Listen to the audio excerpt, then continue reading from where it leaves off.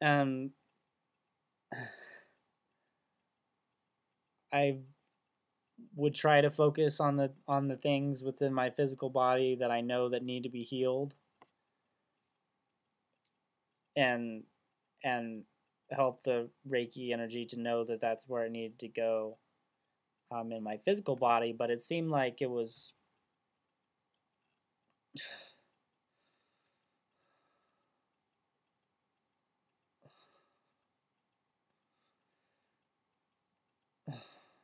it seemed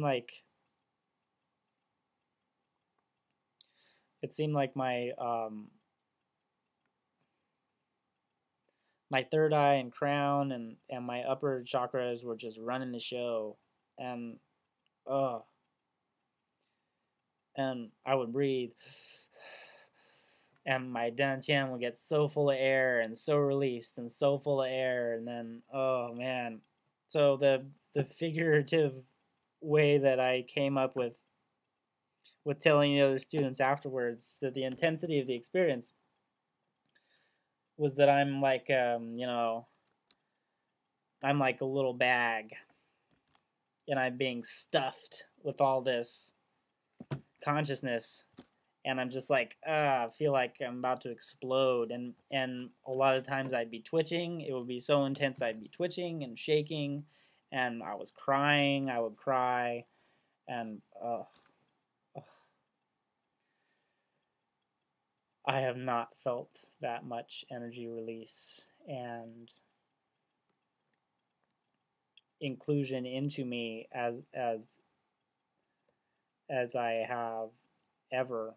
I've never felt that in this physical experience that I'm living now. I don't know if that's ever happened before or whenever. I don't know what time even means really at some points, but I hope I'm speaking loud enough. Dang it. But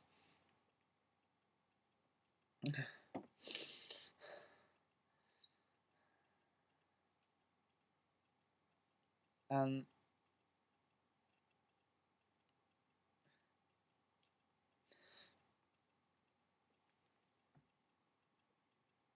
I really can't even process it now. I really am trying to expand into my non-physical mind enough to be able to reprocess what I was experiencing when I had expanded to a huge spiritual mind and was experiencing this vast experience, and then having it crammed down into my physical mind and reprocessed and shot through my neurological system.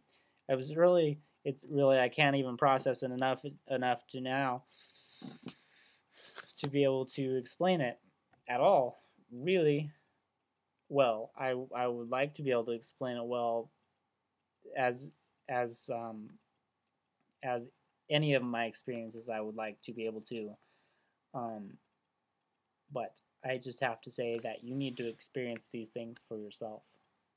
Do it. It's worth it.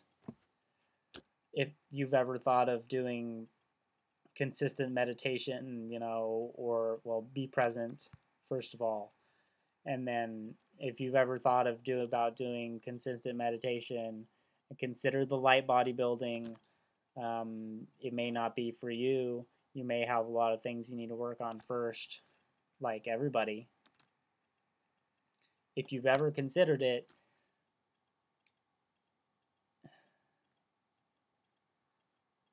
I think it would be a benefit to anybody to experience this. Not that not that it makes me lose, and it doesn't make me lose my experience in this physical reality and become out there, which obviously I'm out there, but in normal waking world and interaction, I've actually gained more presence and just become um, more of the being that I be. And that's what it's all about, being more of who you be. For me, that's what it's all about. Again, I hope that you get something out of this, and I thank you for watching. I thank you all for subscribing and liking my videos. It's really a beautiful experience all the way around.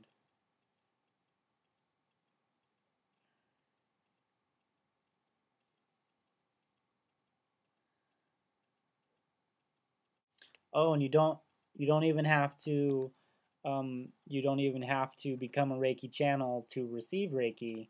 You just have to search out somebody who's willing to do it. That already is a channel. And if you ever do get the chance to be in a group session, that I think that would be an amazing experience for anybody. An amazing experience, mind-blowingly experience, mind-blowingly amazing. And I say that from having,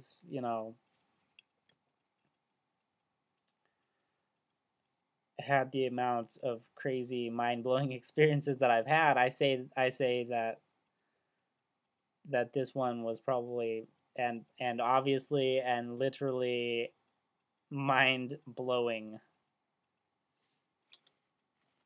Some of the other things that I processed that I wanted to share during this is whenever I've done some of the meditations and whenever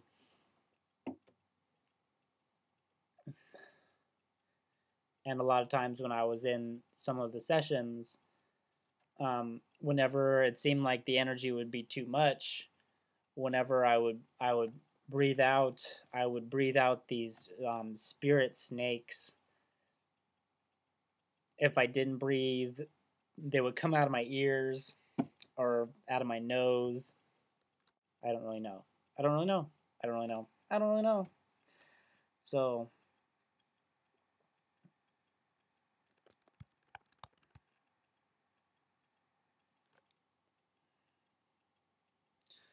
but the totem of the snake, um,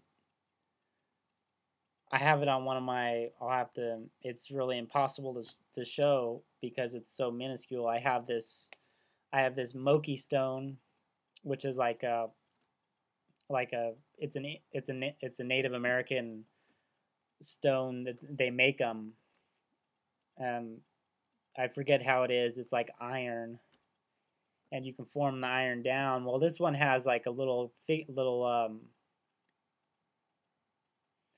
has a little figure, and it's really small. It's only like uh, less than a quarter of an inch or so, and it's this little stick figure guy, and there's this little snake crawling up to his leg.